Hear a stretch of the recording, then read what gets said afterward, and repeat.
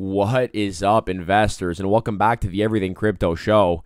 I am your host, Everything Crypto, here to bring you the latest and most important news moving the crypto markets.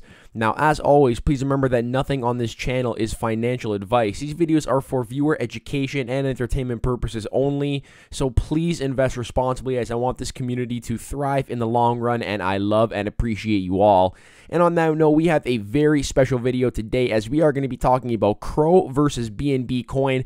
More specifically, how exactly I believe CRO will surpass BNB eventually to become the #1 exchange token, and coincidentally, how I believe Crypto.com will surpass Binance to become the #1 crypto exchange on a global scale.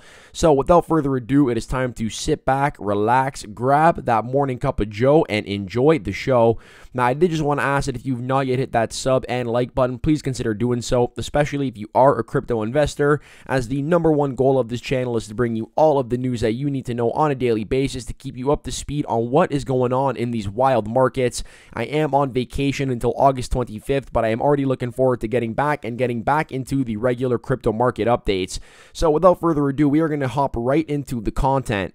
Now, we're going to start things off here by talking about the actual exchanges that CRO and the BNB token do power, which is the Crypto.com app and the Binance exchange, respectively.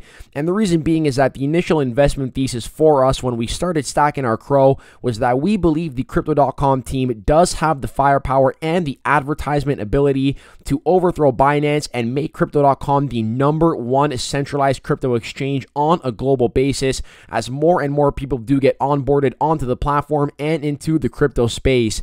However, since then, the investment thesis has evolved drastically, as Crypto.com has done a lot to build out the infrastructure that supports the main app, including the Crypto.com NFT platform, the DeFi wallet, as well as the Crypto.com exchange. This is not to be confused with the main app. The Crypto.com exchange is essentially Coinbase's version of Coinbase Pro, and it is not yet available in the US. So Crypto.com has really geared up the main app and all of the supporting features to make it a one-stop shop for all of your crypto needs. And this does not even include the actual infrastructure behind CRO coin in the form of the crypto.org chain and the Cronos chain. So definitely a lot to unpack here, but for starters, we're just going to go ahead and compare the two platforms. Now, at the moment, Crypto.com has 50 million users, and we see that Binance here has 90 million registered users. So Binance effectively has almost double the active users that Crypto.com has, about 80% more. Now, if we actually go ahead and take a look at these exchanges in terms of trading volume, Binance does also currently take the win here. You can see here that it has upwards of about 13 billion in terms of 24-hour trading volume. However, one thing I do want you guys to notice, and this is because CoinMarketCap is actually owned by Binance. Binance actively pushes Crypto.com down this list in terms of 24-hour trading volume. You can see here that Crypto.com exchange is all the way down here in 15th with 465 mil trading volume. But you can see that there are exchanges above Crypto.com exchange that have way less trading volume. So you got to go over here to CoinGecko to get an accurate representation, as Binance does really do their best to push Crypto.com down the list. And you're going to notice here that Crypto.com is currently in 9th place.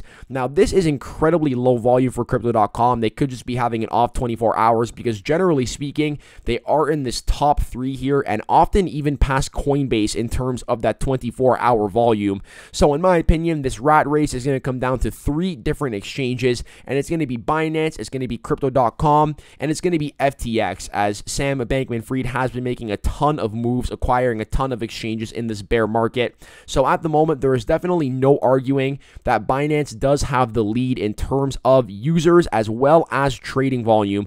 However, as crypto investors, we are not looking at the here and now. We are not investing in what is the biggest at the moment. We are investing in what we believe can be the biggest in the future, and therefore give us the largest exposure to that exponential growth and price appreciation. And that is why we are going with the underdog CRO. And there are tons of reasons that I really do believe Crypto.com will be that #1 global exchange. Now, for starters here, we're going to talk about the fact that Crypto.com did pass the 50 million user mark in 2021, and the reason this is relevant is because that was more than a 5-fold increase from the last time Crypto.com disclosed its user stats in late 2020.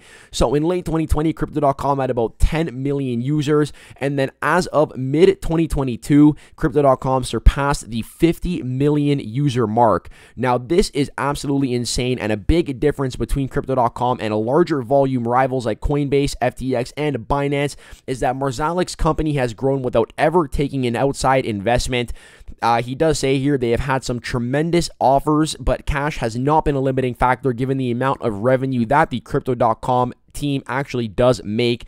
They have also discussed the potential of IPOing, which would create a lot more additional funds for Crypto.com, but they are more focused on actually bolstering the crypto platform at the moment and their crypto payment infrastructure, which I do believe is much more important for them to prioritize. And additionally, I am definitely a fan of how Crypto.com has gone about acquiring these new users, and that has been by gaining full compliance and regulatory approval in many different countries where crypto infrastructure is just being built out. So just in the past 2 months alone, they have received regulatory approval in South Korea, in Cyprus, as well as in Italy. Now, this is definitely very important. I think the Crypto.com team can acknowledge that as a centralized exchange, they need to be compliant with all regulations in any country that they do operate in to really make sure that they can capture the growth of the crypto users in that specific region. This is something that I really think Binance did drop the ball on a little bit, as they did not get full regulatory approval in a bunch of countries before operating,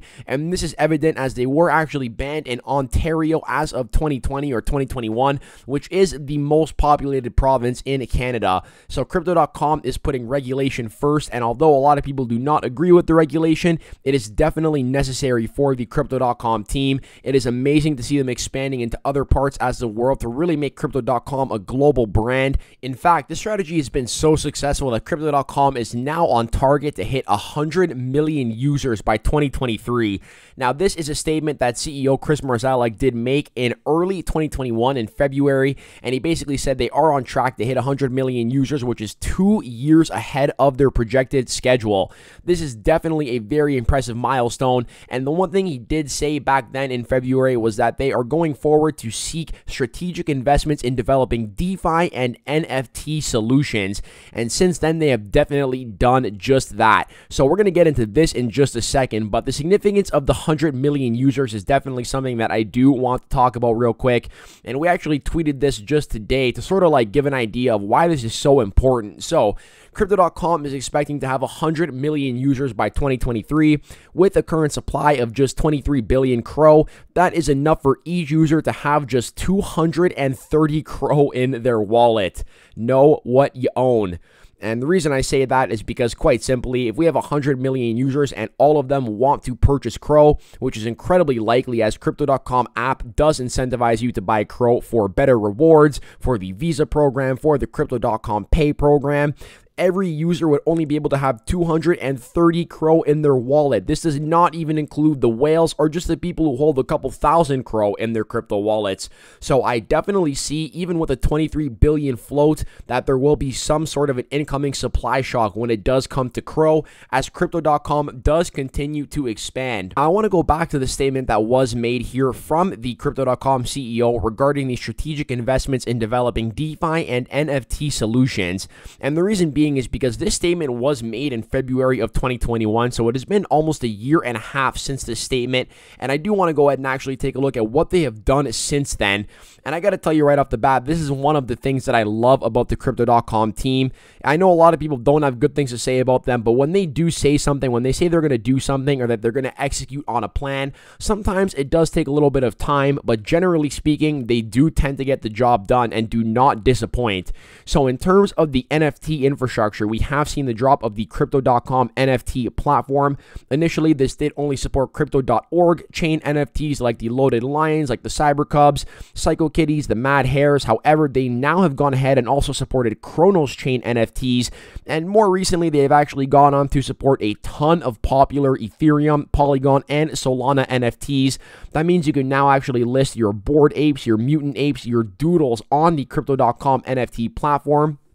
And the way they've actually incentivized people to use Crypto.com NFT is by offering 0 gas fees on buys and sells. This does actually make a lot of these NFT purchases significantly cheaper. I did see an example where you could basically save about $1,000 on a mutant ape by buying it on the Crypto.com NFT platform as opposed to OpenSea. And this is how Crypto.com is going to push their NFT platform to become one of the biggest in the game. So they're not only focusing on building out the main app, they are focusing on building out an entire crypto ecosystem to sort of make it like your one-stop shop for all your crypto needs. And that is a very big part of their strategy, in my opinion. So the NFT platform is still very early on. I do expect they will continue to build it out, and especially as I believe the Loaded Lions and the Cubs are going to play a very big role in the future of the Cronos chain and GameFi, which we will get into in a sec.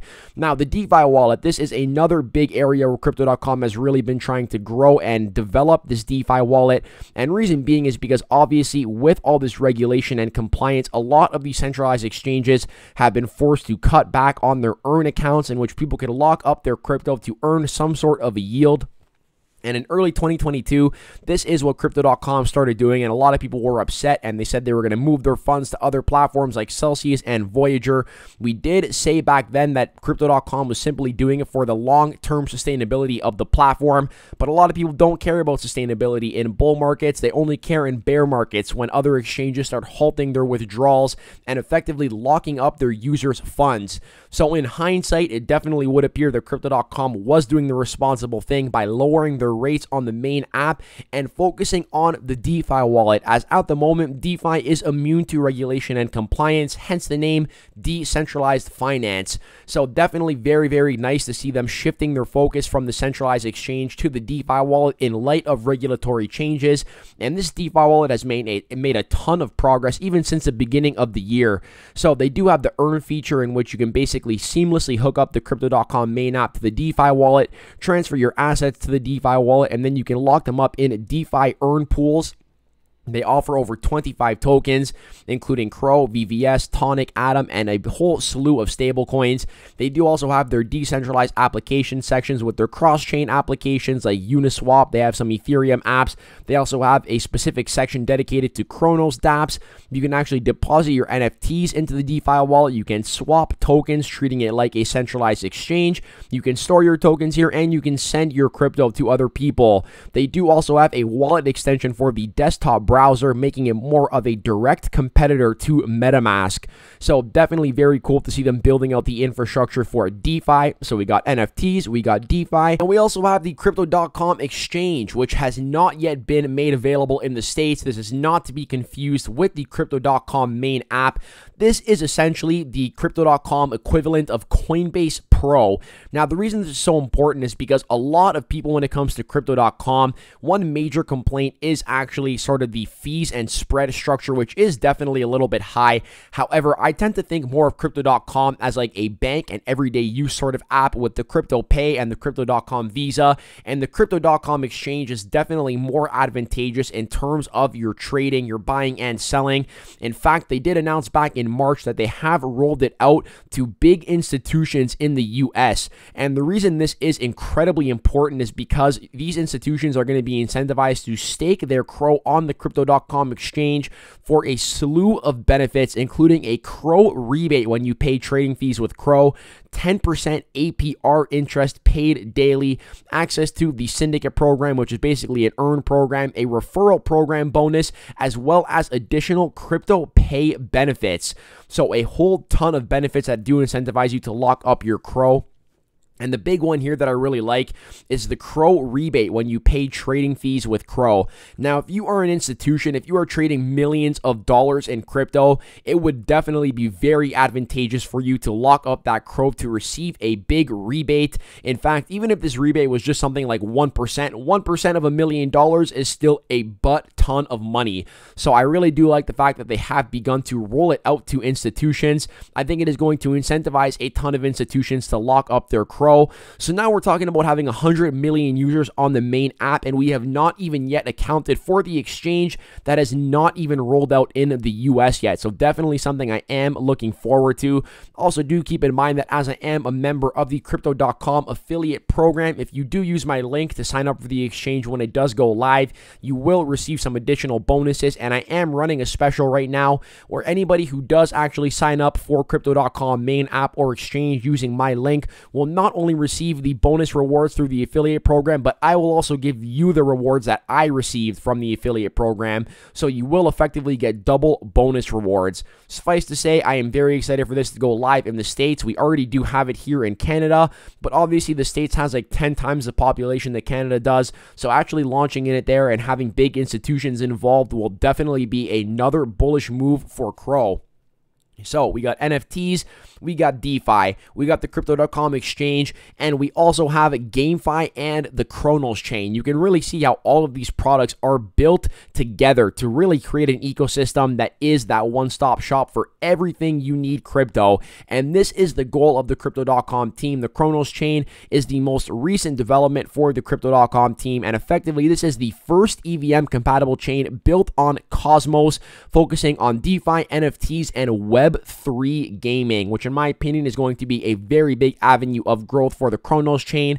They have already made Cronos Play interoperable with the best two gaming engines in the industry in the form of Unity and Unreal. If you guys have ever played Fortnite or your kids play Fortnite, that is built on the Unreal Engine. Unity does have majority of the mobile games built on their software, so they have definitely made the right moves to get the right software for Cronos Play, and it definitely would appear that they are trying to integrate the loaded Lions into the Cronos chain, as they did just do the great crossing where they migrated the Lions from the crypto.org chain to the Cronos chain. So definitely very bullish on the Lions, very bullish on the Cronos chain.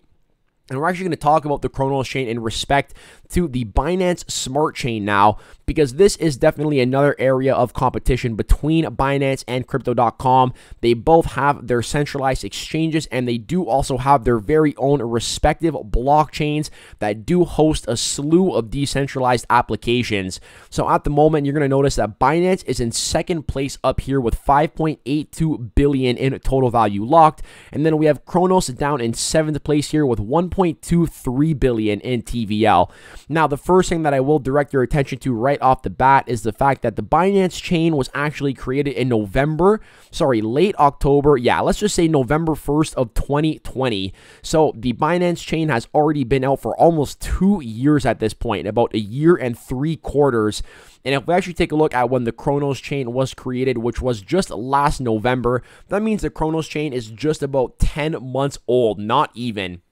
So the Binance chain is definitely a lot older than the Cronos chain. The Cronos chain is still in its infancy stages of that big growth, and the amount of development that has actually been built out on the Cronos chain is actually absurd in my opinion. We actually have a bunch of DEXs, lending platforms, yield aggregators, liquid staking solutions. We have NFT platforms in the form of Ibisu's Bay. Like, the infrastructure behind the Cronos chain is very strong, and the Crypto.com team does support it with the Cronos Accelerator program. So I'm definitely very bullish on Cronos. Now, once again, just like the main exchanges, Binance does have that lead in terms of total value locked. However, if we actually do take a look at how they have reacted since the bear market, what you're going to notice here is that if we look at Binance, they are effectively back at levels that they were not at since like April of 2021, okay? So they did hit a peak of about 20 billion in TVL in May of 2021.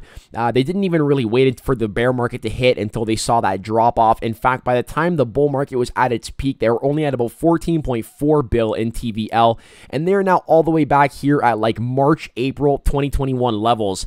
Now, in that same amount of time, the Cronos chain has also taken a hit, going all the way from 4 billion in TVL back down to 1.2 billion in TVL at the moment of this recording. However, we are only back at December of 2021 levels. So the Cronos chain has actually held up incredibly strong when compared to other chains. Now, obviously, the BNB chain does have about let's say 5 times the TVL that the Cronos chain has.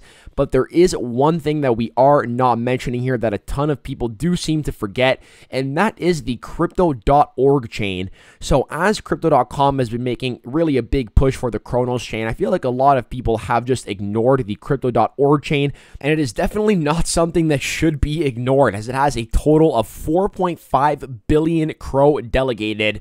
Now keep in mind that with 23 billion CRO left in the flow, that is just under 20% of all CRO actually committed to the crypto.org mainnet. Now the reason this is relevant is because the BNB token only powers the Binance Smart Chain, while the CRO coin powers not only the Cronos chain but also the crypto.org mainnet. So what we're going to go ahead and do is actually factor in the total value locked across both Cronos blockchains, and the way we're going to do this is take the total amount of CRO delegated, which at the moment is 4.552 billion, and multiply that by the price of CRO, which is 0.1465. We're going to even lowball this and make it 0.14 to actually give a more conservative number. And when we actually put that in the calculator, we do get this number here of 6.3728 million. So if we actually add up the total value locked in USD calculations for the crypto.org mainnet and the Cronos chain, you're actually looking at a total value locked here upwards of 1.86 billion amongst both of these chains that are powered by the same token, being CRO. In reality, if you actually combine the Cronos chain with the crypto.org chain, it is actually ahead of Polygon in terms of TVL and very close behind Solana as well as Avalanche. I do fully expect that with time, as the Cronos chain continues to be built out on, that Cronos will surpass not only Avalanche and Tron, but also the Binance Smart Chain. So there is definitely a ton of reasons that I do believe that CRO will surpass BNB in the long run. And obviously, this would make the next big question: what prices can we expect from CRO when it does finally reach and surpass the market cap of Binance? So this was part 1 of the video where I kind of break down the fundamentals of exactly why I believe CRO can become bigger than BNB. And in part 2, we are going to get into the very, very juicy stuff and really take a look at the price comparisons, use relative market cap calculations, as well as the realistic total supply of CRO, not the supply that is on the internet, because it's actually quite incorrect. So we're going to go ahead and do all of that in part 2 and really calculate exactly how I got down to my price targets for CRO. So I hope you guys did enjoy part 1 of this 2-part series. I hope to catch you guys all in the next one. Peace out for now.